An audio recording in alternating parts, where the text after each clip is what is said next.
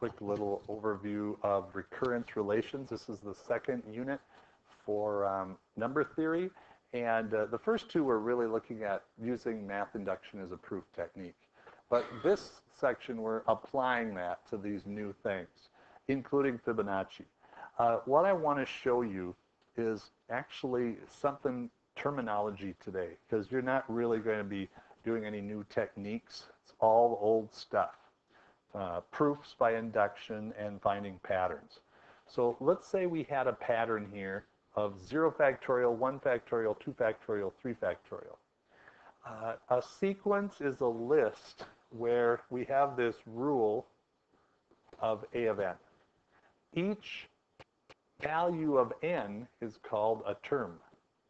Okay? A term is substituting a 0, you get A0. Then you have A1, A2. Those are all terms. Something I was reading in here that I thought was kind of helpful is, would you circle A0 and A1 in those notes? Can you find that? It's below sequence. They make a really good point, is that some problems A0 is going to be helpful and some A1 is going to be helpful. And it kind of depends on what sequence you're using. And it depends on what 0 is. For example, with this one, it makes sense to have an A0. 0 factorial, 1 factorial, 2 factorial. But a lot of times it doesn't. You know, you might start with 1 squared, 2 squared, 3. Would there be 0 squared? Well, I guess you could, but it just depends on what they're starting with. So don't be thrown off if one time they start with A0 and sometimes they don't. These are both initial terms, and it depends on which sequence they're at. Okay, so A0. If you have this A of n, we have A0 will be 0 factorial equals 1. And we put a 1 in for n, we get A of 1 is 1 factorial. Okay? And by the way, factorial is 1 times the previous value, which is 1. 2 factorial is going to be 2 times the previous value, which is going to be 2. 2 times 1. 3 factorial will be 3 times 4 times. And so when we put all of this together, we're going to get an A of n closed formula, recursive formula, where you're taking the n value you're at times what? N is 1, A is A of 0. N is 2, A of 1. N is 3, A of 2. What do you notice about the n value? N minus 1, right? So this is going to be my recursive function, and I like what they did. A of n is equal to n times A of n minus 1. Now what you could have done, and that's if you start at 1, n greater than or equal to 1. But let's say you started at 2. So you still want to include this 0. So you could do n greater than or equal to 2, but now you're going to do an n minus 1. And this is going to be n minus 1, and this is going to be A of n minus 2. Now it still works. You put in a 2 here, this is A of 0, which is A of 0 is 0, and this is going to be 2 minus 1 is 1, so it works out. You could also do A of n minus 2. N minus 2, A of n minus 3. And you see that all of these do the same thing. All of these are the same formulas, just starting at a different place. And you can get a general formula for that. But the reason I bring this out is that these are what we call relations of this very first one, called a recurrence relation. And you can really see how all of this works out. So when I do definitions, they get pretty heavy. So I'm going to show you the ones that I think are useful. The first one is homogeneous. Where is that? Homogeneous, okay, and inhomogeneous. What they're talking about there is there in your final formula, is there something added to it? Okay. If there isn't, it's said to be homogeneous. If there is, then we'll say inhomogeneous. Degree has to be, and I think it's on this slide, maybe it's degree is right here. Degree is the a of n minus 1 or the a of n minus 2 and so on. This would be degree 1, this would be degree 2. This is degree 1, this is degree 2. What doesn't like that, does it? Degree. All right? And then linear is just not squared, cubed, square root. Nonlinear would be something otherwise. So I like to bring that out. And then the last thing are constant coefficients. So the terms that you need to be aware of, and we'll go over them and you'll get it totally. Degree, that's this a of n minus r. That's going to tell you the degree. Linear, that's going to be if there's any kind of a of n minus 1 to the first power. Of course, you can have a nonlinear too, if you don't have that. Homogeneous.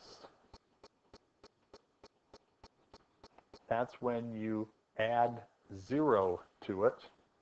Inhomogeneous is when you add the anything onto it. And then constant coefficients. And those are just going to be multiplied through. Makes no sense until you see examples. So let's do some. All of these are fantastic. So let's start with Fibonacci right here. There's Fibonacci. What degree do you think this is? A of n minus 1, a of n minus 2. What do you think degree it is? 2, because see the n minus 2? Second degree. There are constants multiplied, but they're ones. Okay? And then is that going to be homogeneous or not? Do you see anything added other than those terms? Like 5 or n? No, so it's homogeneous. Nothing's added. And then it's linear because there are no squares. So Fibonacci is a second degree linear, homogeneous, recurring relation. Take a look at this next one here. This one. What degree is it? 1, because there's the 1. Yep. Is there a square or square root or cube to it? Nope, so it's linear. Are we adding 5 or adding n? Nope, so it's homogeneous. And then there is a coefficient. It has constant coefficients with it. By the way, this one has a name. It's called the geometric sequence. We can look at that too. Let's just go down to this one right here. Here, I'll show you. This is a good example of it. Okay, now, this one here, what's the degree going to be? A squared n minus 1 plus a of n minus 2 times a of n minus 3. Degree 3. Yep, because you see a 3 here. Is there anything added on to the terms? Nope, so it's homogeneous. Do you see a square anywhere? Yes, so it's nonlinear. Does that help? All right, and then constants. There are constants of 1. Doesn't look like it, but it's a 1 and a 1 here. So that we'll have some constants. They didn't list that, but they do. And then the last one, we'll look at this guy right here. All right, what's the degree? A of n minus 1 plus n. A of n minus 1, its degree 1. Is it linear? Yep. Is there something added to the term, like a of n minus 1, like 5 or n? Yes. So it's inhomogeneous, and there are constants, 1 multiplied, so they have constant coefficients. How are you doing with the terminology? Good? Question? There were I didn't mention. Now, one last thing, and I don't, yep, they've got it right here. Would you highlight this right here in the middle of the page? Closed form. Okay?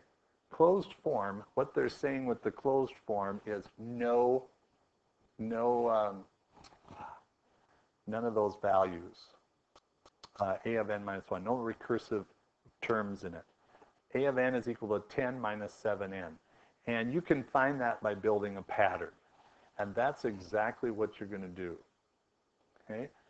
So I wanted to do this together, but we ran out of time. I think we'll be fine with these. So group A, you're going to do those problems. They're set up here. Group B, you can see those. And group C, you can see those. Find the patterns, prove your closed form. And the closed form is going to be the result of your pattern. Let me just do that. Let me just see if I can get through that example quick. This one here. Find the first 5 terms of the sequence. So we start with A0, and it's 1. A1 is going to be first of these terms. K is a constant, so we're going to have 1 times K, so this will be K. A2 is going to be K times K, so this is going to be K squared. A3 is going to be K squared times K, which is K cubed. And A4, what do you think that's going to be? K to the 4th. So this is going to be A of n, should be K to the n. So those are the first 1, 2, 3, 4, 5. I did 6 terms. Let's build a conjecture. Done. This is my closed form solution. Okay? Then what do you think you're going to have to do?